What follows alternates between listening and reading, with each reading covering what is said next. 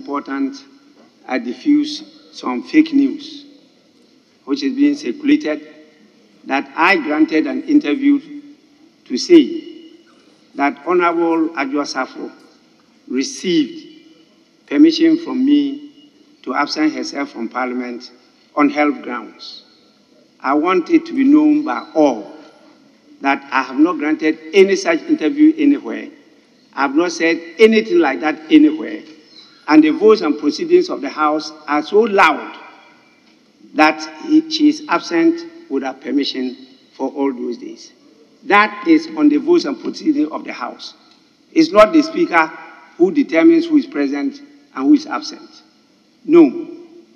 The votes and proceedings will capture those are present, those are absent, and those who are absent with permission. And so please, I received a lot of calls from a number of media men on that issue. And that's why I don't want to delay in letting the world know that I have not said any such thing anywhere. Please. And tomorrow I'm going to address the issue of absentee MPs very, very clearly for everybody to understand.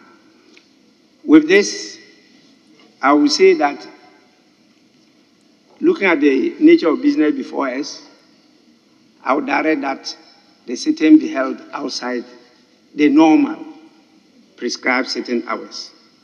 And so we go to item 6, I'm told, which deals with statements. And I'm told that there are a number of